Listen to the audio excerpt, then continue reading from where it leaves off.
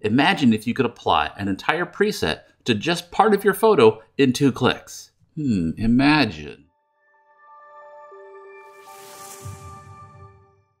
Well, you don't have to imagine. You can do it now. Let me show you how it works. I'm going to use the Super Select AI tool located over here in my tool well. Super Select AI works by analyzing your photo and breaking it down into different objects and regions using AI. Let's say I want to apply an entire preset, but I only want to apply it to the background, not to my foreground.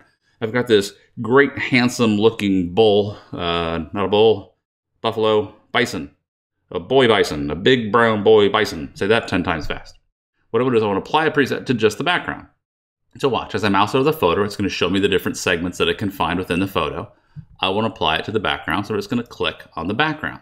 Now I can right click, and from the right click menu, I can pick any local adjustment. I can pick any filter and effects and any of the styles, or think of them like the presets that they come with, but I can't pick an entire preset. Remember, the way a preset works as an effect is it can have multiple filters stacked with each filter having their own settings. It's very powerful. Let's say I just want to use a whole preset, but just on that background. So rather than using this right-click menu or using the menu up here in the tool options bar that works the same, I just simply go to my preset browser and I can visually go find the one that I'm looking for. I want to add kind of a cool sun glow to the whole background. So down here, I've got a category called sun glow. I'm going to click on that, and then I just pick the preset that I want. And voila, look, it's applied that preset. I can still use the fade slider right here, so I can reduce how strong it is right here in the preset browser, but it only applied to the background in the photo. And if we look over here in our stack in effects, you will see the 4 different filters that made that up. It added 4 different filters, each filter with the right settings to create that look that I wanted, but it only applied to the area that I was interested in. And it did that by placing the mask right here in the master opacity mask. You can view that mask just like any other mask by pressing the O key or turning the mask preview on. And you can see the mask that it generated automatically.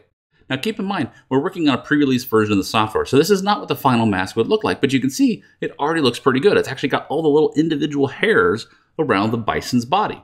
I can now use any of the other masking tools that I already know how to use, like the masking brush or the masking bug, to fine-tune it. So I've got a couple little spots in here I want to get rid of. I'm just going to paint these little guys out over here, and I'll paint this little guy in. There you go. It's easy to retouch and fine-tune those masks to your taste. And you can use this same technique to insert rather than replace everything in your filter stack. So you can stack preset on top of preset, and you can also use it with the filters tab inside of Effects too. It's a crazy powerful yet really easy way to interact very tactily with your photos. We're excited for you guys to see it soon. Thanks for watching.